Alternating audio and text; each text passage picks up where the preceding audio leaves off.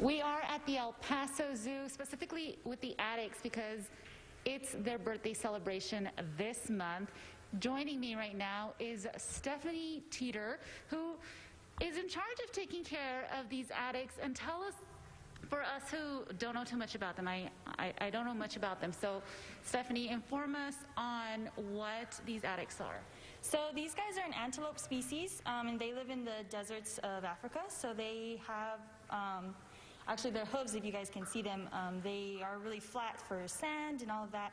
So these two here specifically, we do have a mother and her son, Chopper. So their birthdays are this month. They're really close together, 12 days apart. And these guys are just so great. For their birthday celebration, is it something that happens all month long, or do you combine it into one day? How do you celebrate their birthdays here? So for all of our animals, we try to celebrate their birthdays because it's a special day. So these two specifically, since they're so close together, we'll do it together. So these guys will have a birthday party together, and we'll make them like a little healthy cake for them. So it's not really cake, it's lettuce and other veggies that they'll eat, just to give them something special, and then we'll have a little party for them.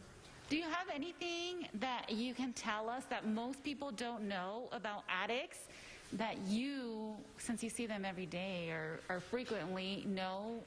Share a little secret with us, I guess. Okay, sure, yeah. So my favorite thing about these guys is probably their coloration. So they, in the summer, they're just pure white.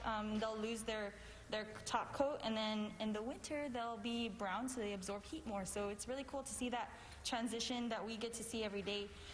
So if you come in the summer, they'll be white so that they're not as hot, and then in the winter they'll be a completely different color than they were the last time that you guys probably saw them. I love that. I learned something new today. Thank you so much, Stephanie, and thank you for teaching us a little bit about the Addax. And for more zoo birthday celebrations, go over to ktsm.com, where we have a link on how you can help celebrate them too.